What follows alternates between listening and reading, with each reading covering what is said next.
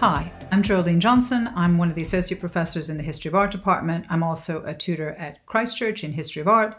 The thing to talk about interviews, which is often the thing that most worries applicants, and I really want to try to demystify the process and not make you worried. It's simply another piece of evidence that we use in trying to decide who we think of our many, many very strong applicants has the most potential to really make the most use of, get the most out of the kind of way we teach. And in a way, it's trying to mimic the famous Oxford tutorial, the small group teaching we do, although we realize, of course, we can't really do that, and it's awkward and everyone's a little bit anxious and all that. But we try to make it as pleasant an experience, as much that will tell us how you will react, what you will get out of the kind of tutorial teaching we do. There are two different kinds of interviews that you have.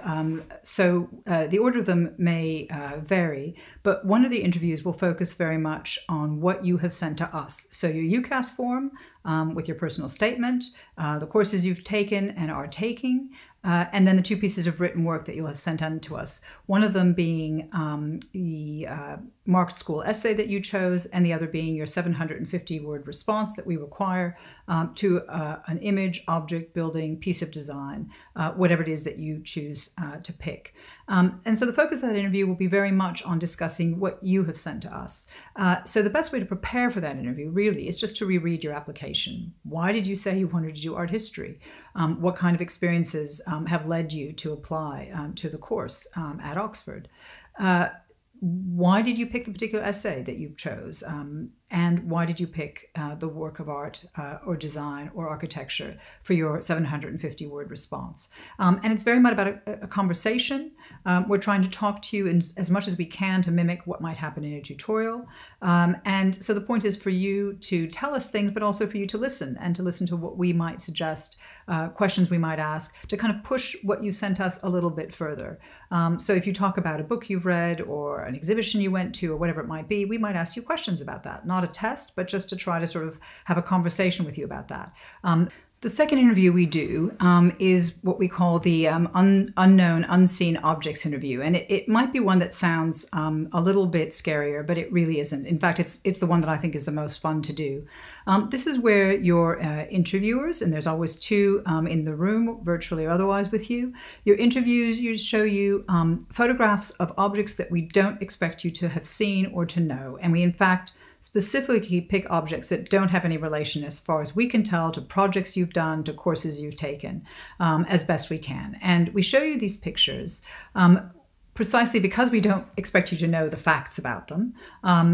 We know what they are. We know whether they're a Ming Dynasty piece of porcelain, an African sculpture in wood, or a painting by Picasso from 1912. We know what the answer is. We're not looking for a specific name, date, or anything like that. What we're looking for, again, is that potential for you to engage with an object about which you don't know anything, and to use what you do know and your intuition, and again, your potential to engage sensitively and intelligently with visual and material culture, to try to say something interesting about it, to try to think about it, to try to discuss it with us, again, in a way that is close to what we do in a tutorial.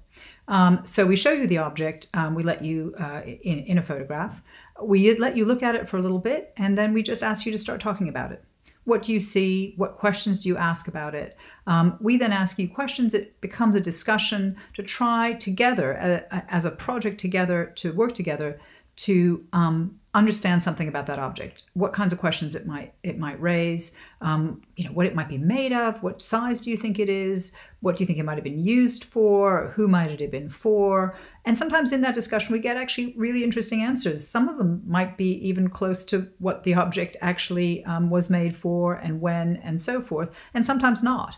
I mean, I've had fantastic discussions where the student is, wrong in the sense that they're off by a couple of hundred years on what the object is. Sometimes they haven't even got the right continent on which it was made, but the discussion was fascinating. And the student was willing to tell us, show us what they could get from just looking closely and also listening. I think it's really important to remember that we're not quizzing on you. We don't expect you to have an answer. The answer isn't Picasso 1912 or, Beijing 507 or 1919 or whatever it might be? The answer is not an answer, but it's a process. It's about a discussion. Were you able to show us that you were able to listen to the questions we asked, the follow-up questions, the discussion we had, and really be able to thrive and profit from that kind of teaching, which is about a back and forth discussion.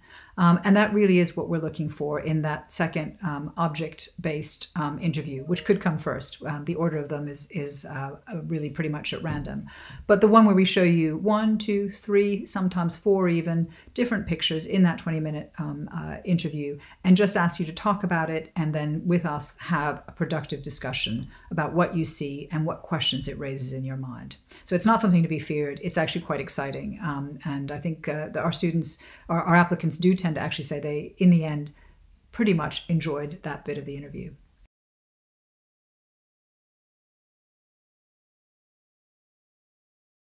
Welcome, Karis. Thanks for coming in for interview. It's very nice to meet you. I'm Alastair Wright. I'm a tutor at St. John's College, and I'll let my colleague introduce herself. Yes, hello, Karis. I'm Constanza Beltrami, and I'm a lecturer in the art history department. Hi, nice to meet you. Good.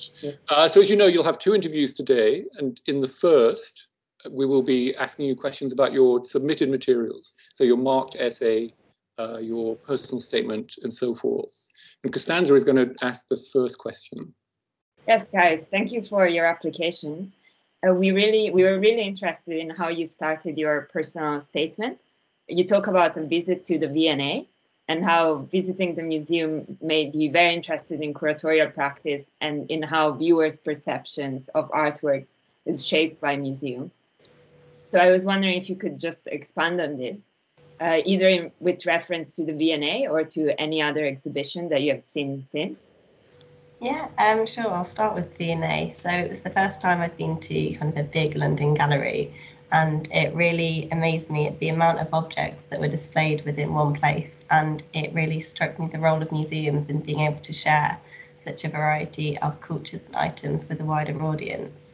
And then I thought, well, curatorial practice is the way that they transmit these meanings, whether it's how they write the labels or what objects they display next to each other. And I just thought being able to create that almost like narrative of how objects are received by visitors, it's really quite interesting. So that's how I got interested in it.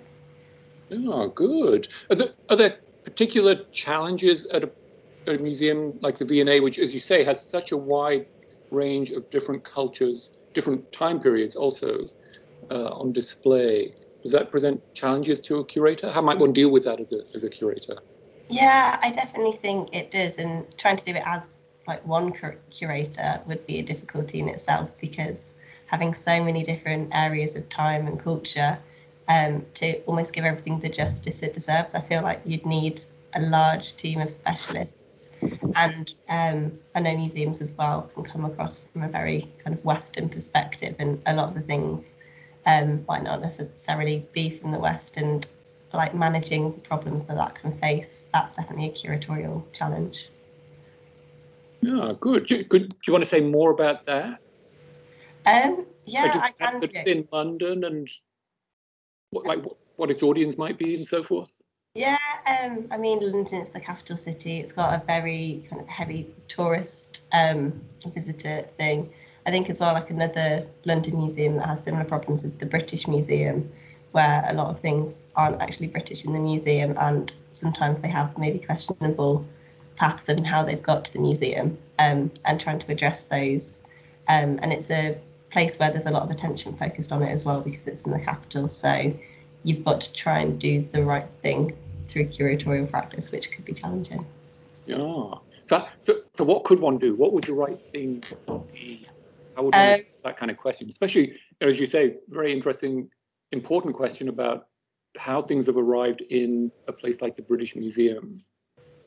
I think, maybe transparency of how things have got to places, that would be quite important in sharing it, particularly say if something wants to be restored to the country, or people want it to be restored to the country it's come from, having a very open dialogue about that. So being honest in labelling about maybe an object's history would be quite important. I think that would be a way to do it. Good. Constanza, do you have any follow-ups? Well, when you were at the VNA or at the British Museum, did you notice differences between how different objects, from different cultures were displayed? Sometimes I've noticed things like lighting. Certain cultures are lit differently to others. And I don't know if that sometimes reflects like a hierarchy of what seemed to be more important, or it could just be for like preservation reasons. But definitely between like Greek things seem to be very well lit and airy, and maybe that's because they're associated with being the best and like an ideal. Whereas some things are left in darker rooms, and sometimes that might make them feel a bit neglected. Oh, no, it's so interesting. Very good. All right, we're going to move on to a different set of questions now. And these have to do with the 750-word response that you submitted on the portrait of Eleanor Glynn by Arnold Mason in Montacute House. I wanted to ask you, talk really interestingly about the location, how the work is located within the house, and what sorts of decisions might have been made about how to position, therefore, Eleanor Glynn herself within the history of the collection and in relation to the then owner of the house. And as you say, there are important gender questions around around that kind of issue. I wanted to ask, for the portrait itself, does it matter that it's a male artist? So that's one question. And then, are we able to gauge the degree to which the artist controlled how he presented her, or did she have a say in how she was presented to the world through his image? Yeah, so I mean, I don't know to what extent she had control over the image, because for the submission, I really just focused on how I felt when I saw it. But as for him being a male artist, it maybe makes a difference. But I think the fact he still presented her as a very strong woman means he's not possibly like diminished her by how he's presented her. And I think he still did her like justice in the portrait. But it does throw up interesting questions, because you could argue if it was a female artist, would it be a more a feminist portrayal? Possibly, I don't know. But I felt that even though he was a male artist, it still reflected her. It didn't kind of diminish her to like a weak feminine figure. She still comes across as strong and powerful in her own right. Oh, good. And does it, I mean, thinking also then further about the portrait, gender matters, clearly, as you're saying. What about class? Is class something that we need to think about critically as we look at that kind of image? I don't know. So she's definitely in the upper classes of society at the time. She's a famous novelist, and you can tell from what she wears that she's educated and she's wealthy from the jewelry and the books. So I think maybe that would influence. Well, it's definitely a key part of her maybe identity within that image, and also being in this stately home. It's part of her story, so it's definitely worth recognising when looking at the picture. Good, thank you. I think we have time for one last question in this first interview, and I wanted to ask you to think about two things that you talk about in the application together. So one is gender around the portrait of Eleanor Glynn, and the other is the exhibition that you saw of Anselm Kiefer's work at the Herbert. I know this is we're putting together two very different things here, but I suppose the question would be, does gender matter for Kiefer? I don't know. I think for Kiefer, the more important identity trait, I mean, I'd call it that, in his work would be nationality. I think that's much more prominent in his work, and because a lot of it revolves around problems that German people have faced kind of coming out of wartime periods. But I think sometimes there is a bit of like femininity in how he dresses in some of like the Heroic Symbols series and the way he plays with that. So there is something to be said, but I think nationality is definitely possibly more important in his work than gender. Ah, good. What about the scale of the works?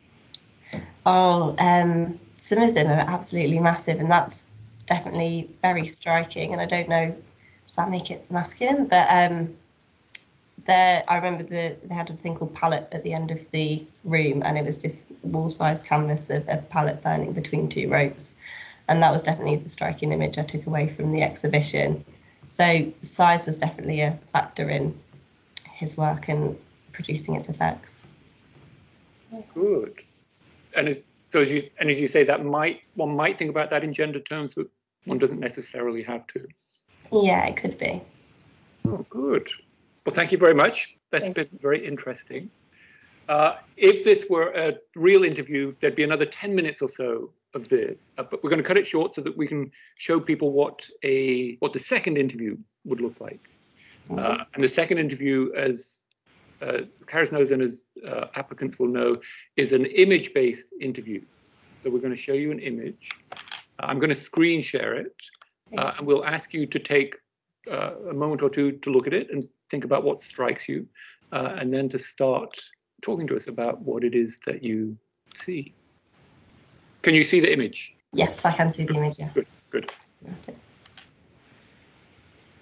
Okay, so the painting appears to be a sort of still life. So in the centre of the image, there's a table with musical instruments, papers, a school, a classical sculpture of what looks like a baby, dice, an artist's palette, and a stringed instrument of some description, as well as some flowers.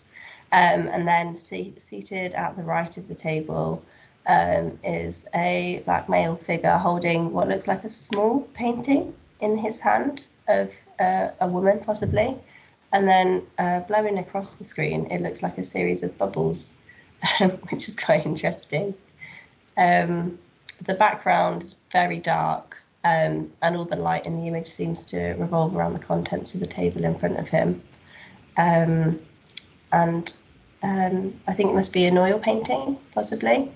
And judging by... Why do you say oil painting? Just because, well, probably it's an association of just lots of paintings being in oil, but for the time I wouldn't have thought acrylic would have been an option, and I'm presuming it's well, from the still life, it makes me think of Dutch art from the 17th, 18th century, I think. So I don't think it would be acrylic, so that's why I presume oil. Good.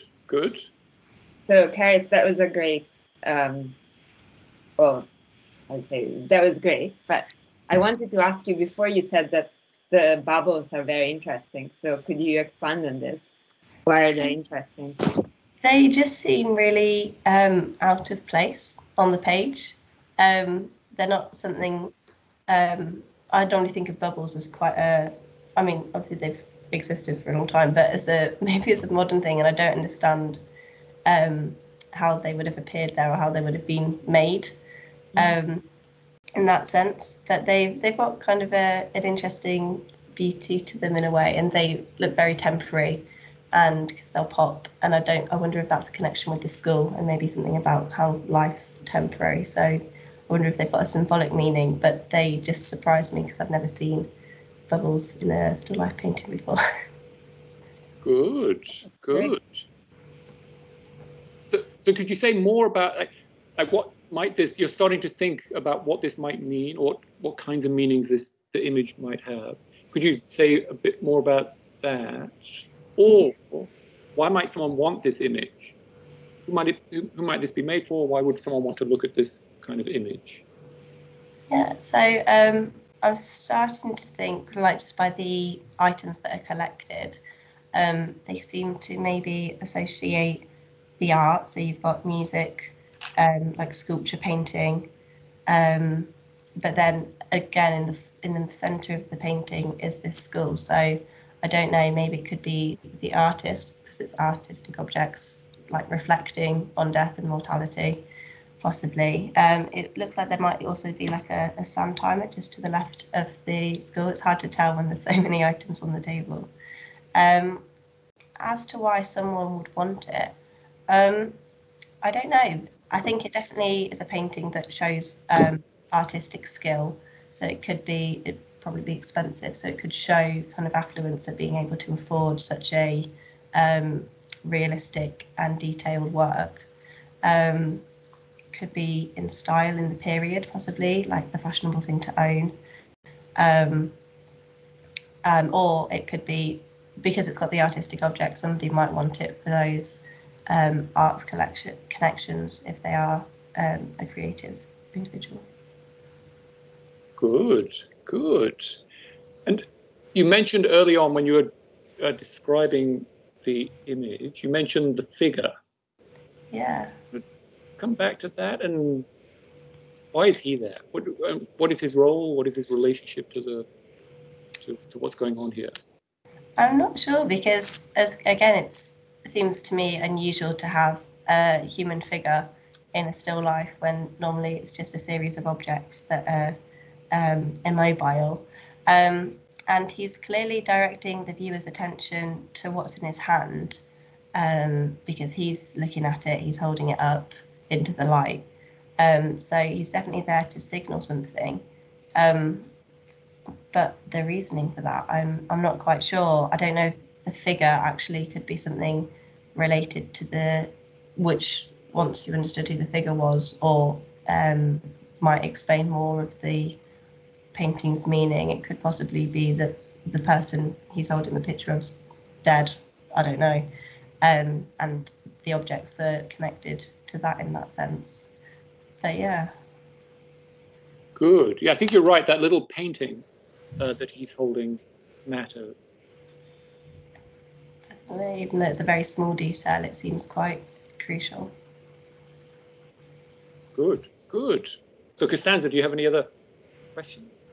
Yes, I was going to ask you, Caris, if you think we can look at this painting in terms of class as well.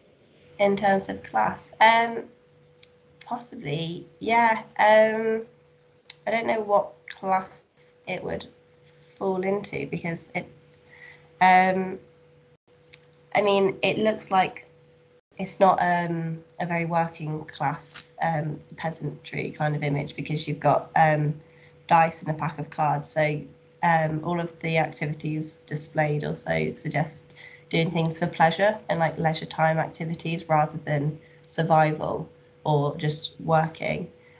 So I think there's maybe a luxury in that the class depicted spot the time to do extravagant activities that aren't necessary. So it could be possibly read into in that sense, maybe. Good. Excellent. Well, thank you so much. This has been a really interesting conversation. It's been very nice meeting you.